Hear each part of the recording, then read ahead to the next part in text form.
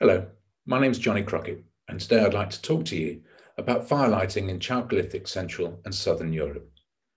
This is an investigation into Ötzi's fire and whether he deliberately lit fire or whether he carried embers with him.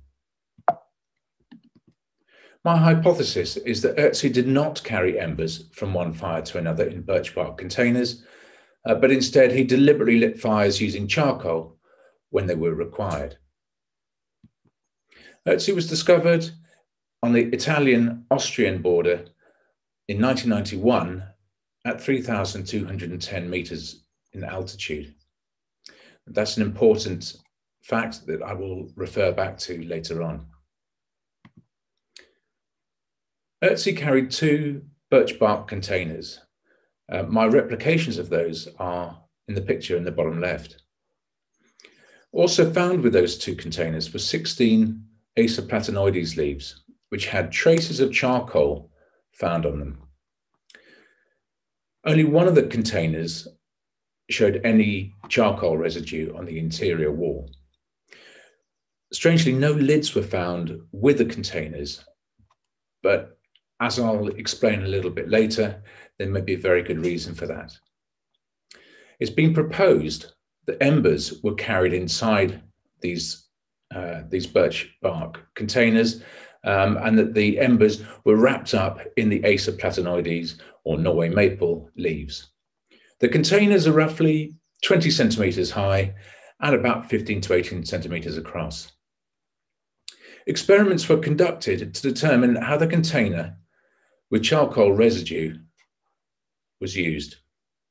I'd like to propose an alternative to carrying hot embers, and that is that cold charcoal was carried instead. A few facts, though, about Ötzi that we need to consider. He was in his 40s, which means that in Chalcolithic terms, he was quite an old man. He had severely impeded lung capacity through breathing in too much smoke for all his life. He had Lyme disease, he had arthritis, he had gastric worms, he had evidence of, he had many tattoos on acupuncture points. So he was not in good health and presumably in a fair degree of pain. He was alone, he was walking uphill at an alpine altitude, don't forget 3,210 meters. And that means that the oxygen level is not quite what it would be at sea level. So there was a lack of oxygen. He'd recently been in a fight. He had defensive wounds on his hands. He was being hunted, as is evidenced by the fact that he was then murdered. And he was 5 kilometers away from the source of any of his firelighting equipment. His last meal, which was cooked, was not completely digested, which gives you an idea on timelines as to that he moved on from his last camp within a few hours of being killed. Now, the aim of my research is to establish what Ötzi carried in his birch bark container through experimentation, replication, and comparison with the originals from the South Tyrol Museum of Archaeology. I asked myself the following questions. Why carry fire when you have the means to light it? Why use Acer platanoides leaves as opposed to burdock leaves or dock leaves, which are bigger and presumably would be able to wrap charcoal up even better? I also asked myself the question, how long do individual samples of charcoal burn for? And how far could I carry that burning ember of charcoal? So transport versus ignition to help determine Ötzi's artifacts. If you are traveling at altitude, you're navigating, you're hunting, you're foraging, you're being hunted, you're being tracked down perhaps, it would make your curation of fire extremely difficult because you have to take your bundle of burning ember out of your pot, unwrap it, blow on it, cover it back up, put it back in the pot. Now you may have 10, 15, 20 of these individual bundles. that's going to take you a lot of time per hour. And especially if you refer back to the fact that he may have been hunted, that is just not going to happen. It's evident that he was pyrotechnically proficient. So he could light fires. He had Phomos fomentarius, which is the false tinder fungus. He had flint, and there's evidence that he had iron pyrites. If you look under a microscope on the tinder fungus, then you could see traces of it. He was found in an area of abundance for tinder, but there was little fuel where he was. So would he have carried that fuel with him? That's unlikely because it's bulky and long sticks that get in the way. It's unlikely that he would have carried fuel with him, if only for the weight. Ötzi's speed, using Naismith's rules, was about 3 kilometers an hour, especially at that altitude, and he was ascending, and he was injured, and he was carrying weight. And each ember would need curating time and time again. This is going to take up many minutes per hour, making his progress extremely slow. I did a couple of experiments before I got on to looking at how he carried fire. First of all, I had a look at the leaves, the Acer platanoides leaves. I chose 3 leaves, and they were selected for their size. The bigger, the better. I wanted to get as big as I possibly could find. And I did this in July, which is estimated what part of the year he was found. What part of the year he was killed. Leaves 1 and 2 had petioles, which are the stalks, and they were removed to prevent hydraulic conductivity. Hydraulic conductivity is how you draw moisture out of the body of the leaf down the stalk. And that has, by removing the petiole, it has the effect of keeping all the moisture within the body of the leaf. Leaf 3, though, had the petiole left in place. They were measured on a grid photographic scale, and each day I picked them up and I bent them just to see how brittle or how malleable they were, and I recorded them on a scale of 1 to 10. By day 4, the leaf of the petiole was non-viable. After 1 week, the leaves with no petioles were still viable. This experiment took place in July 2019. The Acer platanoides leaves, they have a latex sap, which prevents early onset senescence. It stops them from decaying too quickly. The removal of the petioles, as I say, reduces the hydraulic conductivity. Whereas the leaves are not the biggest, I've already mentioned dock and burdock, which would have been available to him, it's the latex in the leaf that makes them waterproof. And that is perhaps why there is no lid to the pots, because you could just put these leaves over the top. The data in the table on this slide provides leaf size and viability as charcoal wrapping. And you've also there got Ötzi's largest leaf and the smallest leaf. And you can see that the leaves that I chose are slightly bigger.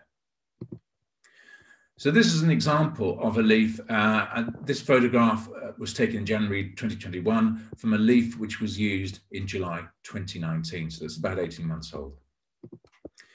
Charcoal experiment. I made some charcoal samples using a scalpel of 1, 2, 3, 4, and 5 centimeter cubed. And these sizes were only approximate due to crumbling. And I hasten to add at this point that the density was not homogeneous throughout. The samples were wrapped in cling film and then put in water so that I could measure the volume and then hence the density. After I unwrapped them, I then took the moisture reading using a hygrometer. And then I put them in a charcoal fire, until my criteria here was that the entire surface was glowing. Then they were removed and the temperature was taken every 60 seconds until the fire, until the temperature of the charcoal was under 50 degrees. And the experiment took place 18 months ago. Ötzi is likely, now this is important, Ötzi is likely to have been walking at 500 meters in every 10 minutes using Naismith's rule. The table on the left there shows the sample measurements But on the right, on the graph, you can see that the sample that lasted the longest was sample number 5, which is the 5 centimeter cubed piece of charcoal. So the experiment to determine what EXARC carried in its containers. So which combination of charcoal, leaves, and I also tried using insulating ash, did EXARC carry in its containers? The combinations are on the following slide, and I will explain those in a second. Ash was used just experimentally to see if it could regulate the oxygen supply and thereby extend the life of the embers. Each birch bark container, each of the 8 of them, were then carried for 1 kilometre. The distance was recorded, but the time was irrelevant. The internal walls were then photographed using a microscope at Exeter University. The experiment took place in July 2019. So we have the 8 samples here. We had embers for the first 6 and charcoal for the last 2. And you can see that they're placed either directly in the containers, or they're wrapped up in leaves, or they're wrapped up in leaves and ash. They've got ash placed on top of them as well. So you have the combinations there. And the results of the photographs look like this. And I immediately discounted any of them that looked black, because that didn't look like what was in the South Tyrol Museum of Archaeology's original. And the sample which looked most like the original was sample number 8. So that's non-burning charcoal placed in a container, and the container was lined with leaves. And I personally believe, and I have yet to compare it under a microscope with the original, but with the, as the military say, the Mark I eyeball, this is the most similar. So this is what the birch bark container looks like. It still does to this day. This photograph was taken just a couple of days ago. And you can still see on the container wall, there are traces of charcoal deposits. In conclusion, then, these results support the theory that EXARC did not transport and curate fire, but instead lit fire as and when it was required.